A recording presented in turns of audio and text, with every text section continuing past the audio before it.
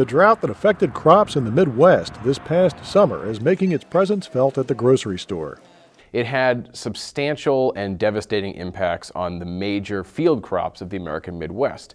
The most important field crop there is field corn. Now, people don't eat field corn directly, but it's processed into animal feed. That's a major input to the U.S. food supply chain.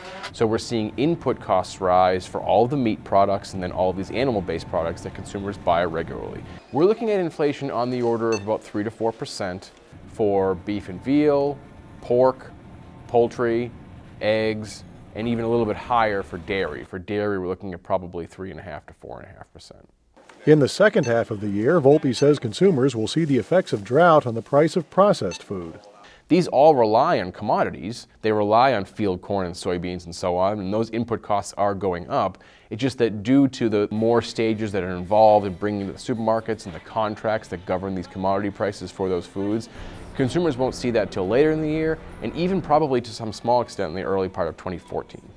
And as for the rest of the grocery store, so for most food categories that are not impacted directly by these higher commodity prices, especially field corn, we're looking at pretty normal food price inflation.